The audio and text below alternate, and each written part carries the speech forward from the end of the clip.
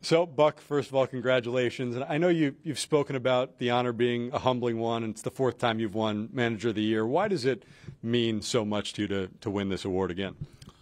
Well, I think it's kind of such an organizational recognition of the players and the front office and the fans. You know, people, everything that goes into it. The atmosphere that they created at the park for guys to, to be successful.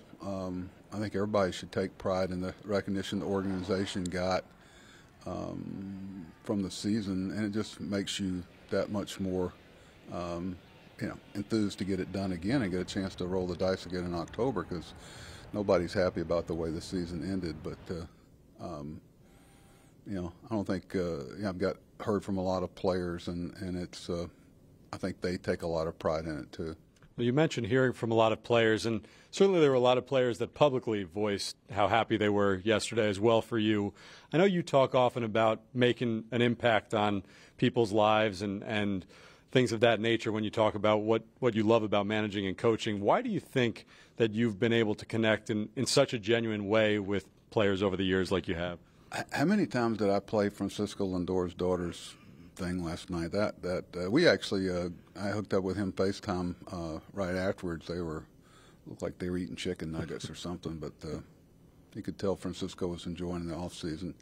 I don't know. I think you evolve and you realize you're not getting out of this alive, and you try to keep people from making the mistakes that we all made along the way. And sometimes the end game's not right in front of you, and it's kind of painful to get there. But when you go through the thing, 7 days a week grind, I think players and everybody sniffs out the phoniness, and the reality comes through that, who really cares and who really has a pure heart. Edwin Diaz, we all saw what he accomplished this year individually. Organization wasted no time in signing him back to a record contract. Why was he, aside from the obvious, just in terms of what we saw production-wise, why was he such an important target to get wrapped up as quickly as you guys felt you had to do?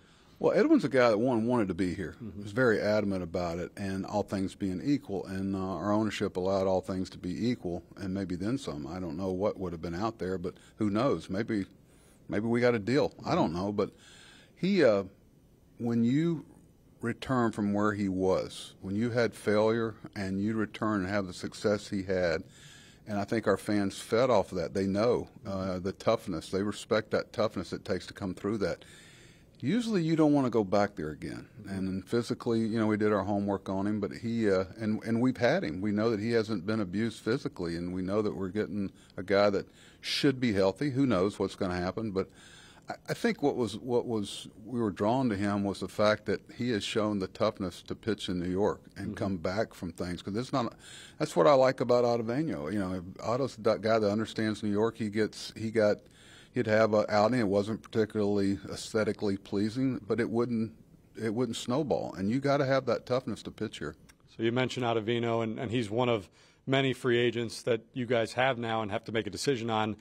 The number one in terms of public interest is Jacob deGrom. I guess from your perspective, how much do you communicate directly with the player? How much are you a part of whatever negotiations, discussions are going on right now with a guy like Jake? Well, we're not really allowed to legally. I mean, it's kind of once they hit the free agency, they try to go through the certain avenues, and I'd love to talk to them at any point. But they've worked very hard to get a chance to in their careers to have these decisions to make, and I'm respectful of that. And unfortunately, sometimes some business things come into play. As much as you like the player, we'd love to have Jake, would love to have Nim, would love to have all these guys, Otto, all the guys we talk about. But at some point, if they're able to get some things that we're not willing to go to, then you're going to the season won't stop, and you're going to have to have Plan B. So. I think all the guys would love to come back here. It's just a matter of if at what point are you not able to do it? Well, I'll finish by asking about Nimmo, who you just mentioned.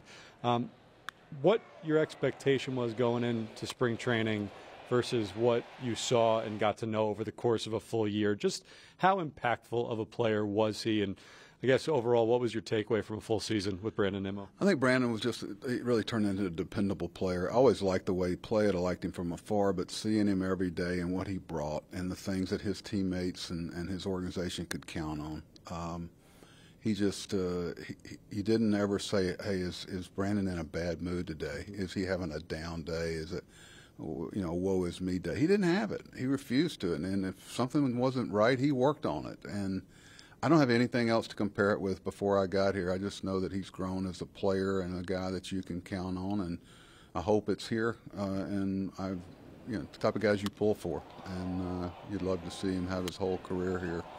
And we'll just see if the industry and his group, so to speak, feel like that's in the cards.